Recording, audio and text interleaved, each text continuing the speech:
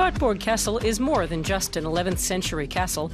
It's a national icon and Eisenach's main landmark.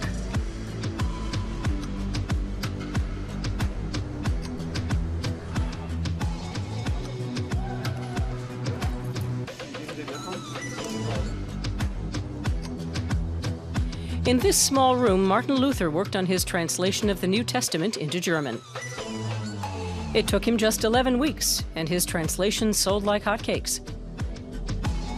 Luther wasn't the first one to translate the Bible, but he did it very well. And most importantly, he translated from the Greek and not simply from Latin into German.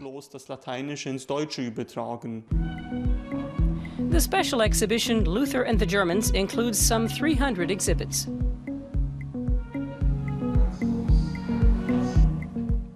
The exhibition in Wartburg Castle shows 500 years of German history, always in light of Luther's relationship with the Germans, how the Reformation influenced German history, and also how every historical era produced its own image of Luther. And they differ widely. Luther, the national hero. Luther, who split the church. The Protestant reformer is just one reason Wartburg Castle attracts so many tourists. It's very well preserved, and its magnificent rooms vividly evoke medieval courtly life. In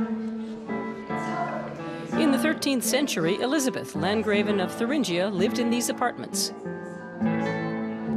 She distributed alms to the poor, founded a hospital, and is now honored as Saint Elizabeth. Wartburg Castle is a place where important historical figures lived, momentous events occurred, and inspiration went out into the world. For all those reasons, it truly is a national icon.